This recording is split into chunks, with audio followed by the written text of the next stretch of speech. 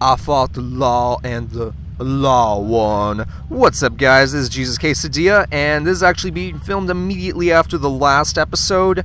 I decided instead of waiting another day to get the final asset that I need to move on to the final story missions, I just take care of it now, rather than make you guys wait an extra day.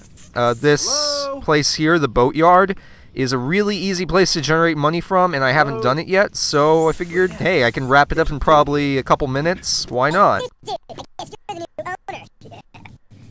Ooh, stoners. It's already in the water, dude. I thought you might want to try her out.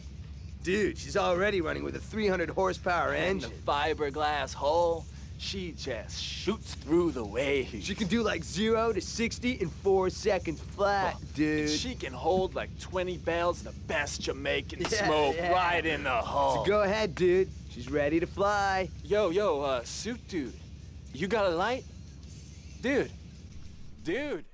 Okay, we are now the proud owners of this boatyard.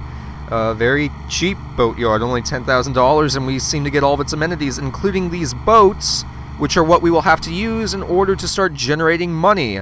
So, well, first I'll give you guys the grand tour. The game's lagging for some reason, I don't know why, but hopefully that stops. Okay, it stopped. So here you can save, and yada yada. Got our boats, and that's the grand tour. So, whoa, where did those boats go? Wait, there are supposed to be boats there.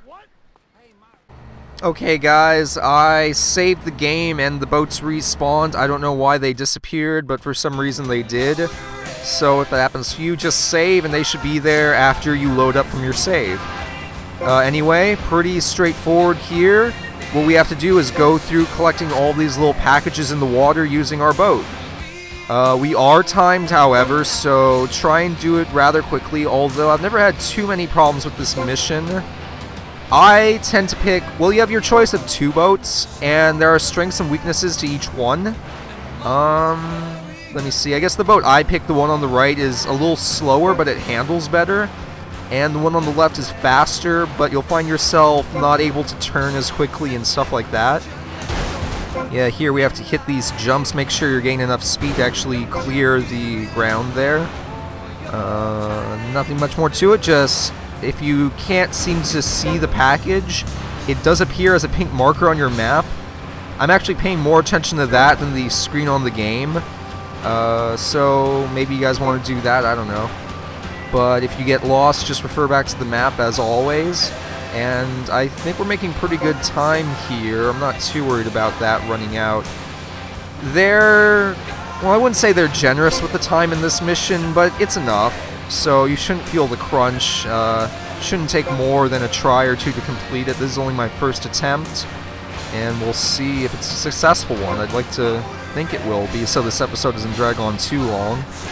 Because after this episode, guess what? We're on to the finale. So no more cabs, and no more printing presses and boatyards. Oh shoot. Oh man, this thing reverses so slowly. Oh my god. Okay, so I lost some time there, but I think I had a big enough lead that it shouldn't matter. Anyway, what was I saying? Oh yeah. We are going to be going on to the finale. The next episode after this will be the finale story missions. And so I guess I should explain what that means for this LP. Basically, I'm going to be taking a small break from it. I'm going to consider it complete at that point, although I still intend to come back at a later date and perhaps show off some of the side quests and still do all those hidden packages and stuff like that. But once we do the story missions, I'm going to go ahead and label this thing as done, since the story will be on full display, and I'll be moving on to a new project. What that is, I have yet to determine, but maybe I'll have an idea in mind by the time this video gets posted. We'll have to wait and see. And wow! I wasn't paying attention to the time at all. I didn't realize I only had a second left when I grabbed that package. Okay. Phew, by the skin of our teeth, this place is now generating money. Lucky us. Alright, that's it. That's all I really wanted to take care of in this little bit. I'm probably going to post this up at the same time as I post the previous episode, so yeah. Alright, cool. We're making money there at the boathouse. We now have enough assets generating revenue to go on to the final missions in the story. Very, very good. So that's what we'll be doing in the next episode. We will complete the missions, the story missions in Vice City, and put an end to this LP. Seems like it just started, but we're already nearing its end, guys. So thanks for sticking with me along this ride. This has been Jesus Quesadilla signing out. Hope to see you back in the next episode. Wishing you well. Peace.